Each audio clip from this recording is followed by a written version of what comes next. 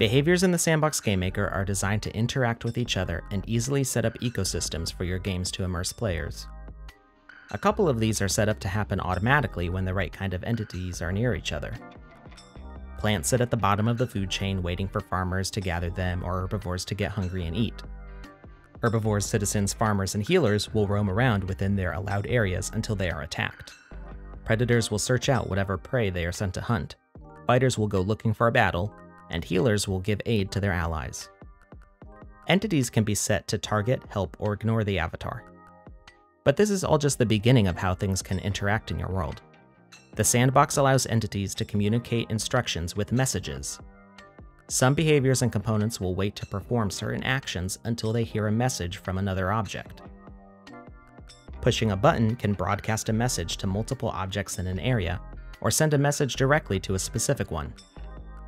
Instead of having a player directly interact with the door to open it, push a button to activate the door remotely. The message broadcaster behavior will announce itself at a set interval, which could be used to make an action happen periodically, like spawning a new animal every 30 seconds.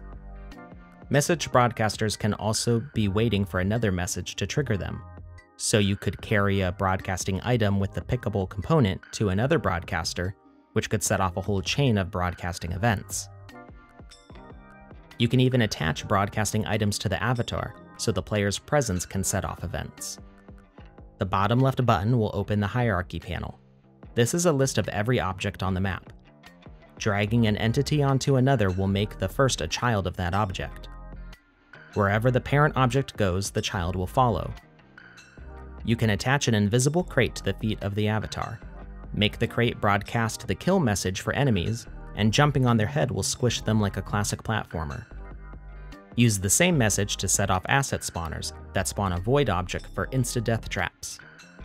In the Properties panel, turning on the local coordinates switch will show a child's position relative to its parent, instead of its global position on the map. What sort of interactions do you think you can create? Share your ideas with our busy Discord community linked on the dashboard.